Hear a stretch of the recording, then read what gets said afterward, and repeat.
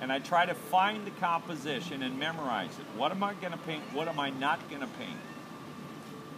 I'm only using one eye, and then I go like this, and I might do this for 10 minutes. I'll just look at it, try to memorize it, like I see it as a painting. And it's my eye moving through it. Do I like, what's the greatest point of contrast? Do I need to add something? I want to paint, I don't want to have to make very much stuff up. I want to paint 90% of what I see. I don't want to have to move stuff because I'm not good at that. And that's not my style. I like trying to paint what I see. I'm excited about that. So I go back again, and I might do it this way. I don't do it this way every time, but this is one way I work on location.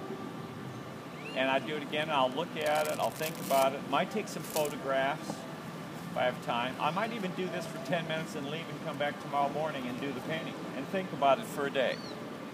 So I'm thinking about that. And I'm getting to where I kind of like that. I kind of see a painting, I see a movement here, this little boat cobra thing is going out here, and I could very easily, I don't need to define that. And then that moves that way, and then on the palm tree it kind of goes to the left. So I kind of like this kind of there's kind of a nice S-curve through this composition. So, okay, so then depending on my time and where the lighting is, now I think about the light source. I'm going to grid my scene, just like I'm gridding a photograph. And I'm going to do the same thing here. Do I do this every time? Sometimes I do, sometimes I don't. Mark your halfway point. First of all, you got to find your composition. You mark your halfway point, etc. Now, every time you do this, you have to shut one eye. You get your, find your composition, and once you start to do this, I will actually start. I kind of squint my eyes, and I'm going to go, well, that little orange apartment sunlit there, that is actually right here. It's about here. Just like I'm tracing a photograph or gridding a photograph. This palm branch comes down here. This comes up here like this.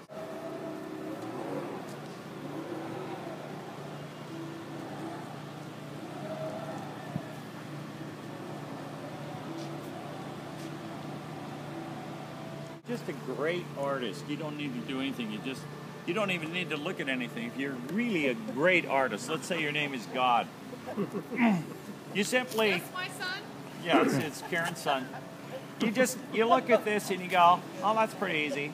Okay, let's head back up in the studio. Everybody goes in the studio, get comfortable, grab a glass of wine, and God just goes, no drawing, just go blah, blah, blah, blah, blah. Takes 10 seconds, and it looks exactly like that. And then it kind of goes, bing, and the trees start to move and everything, and it's like it's really that, except it's up in the studio, and it took him 15 seconds.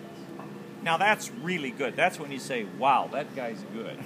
Now everything else is us, okay? And Michelangelo, Rembrandt, Da Vinci, those guys are pretty close to that. Not really, but I'm not like that at all. I have always had to struggle to get anything down. It's hard. Everything's been really, in terms of art, it's been a real hard way. I've had to figure out cheater systems my whole life like this to get it done. So that comes in there like that. Let's go to the blue sky. I showed you this the other day in terms of color.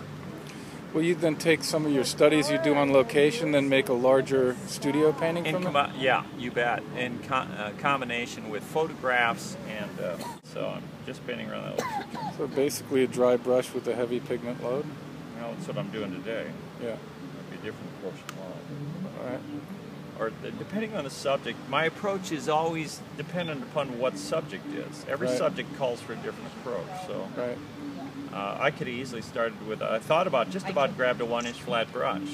Instead I did this. So who knows what I'd done with a 1-inch flat brush. Depends on the subject and how you're feeling that day. Yeah, and also I could have taken the brush and just painted over everything except the tree trunks, and then I could have lifted out the lighter shapes here and done it much quicker. But I thought, no, I want to show you guys a slower approach.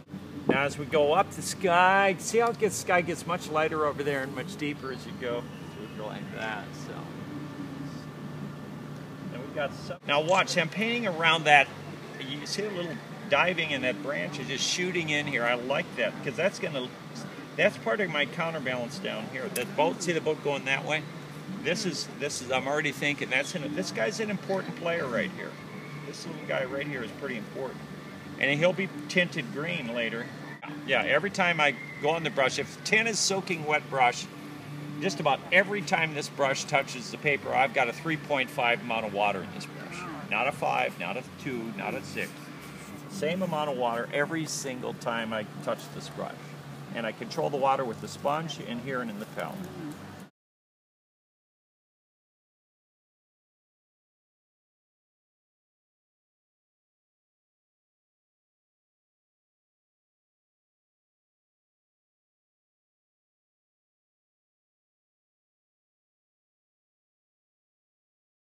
It's not so much the color, but it's the value. If the value's right and if your drawings are right, you're practically home free. You practically have a guaranteed painting you're going to like. Even if you're colorblind, if you get the values in the drawing right and you got a good design, you're going to be a happy camper.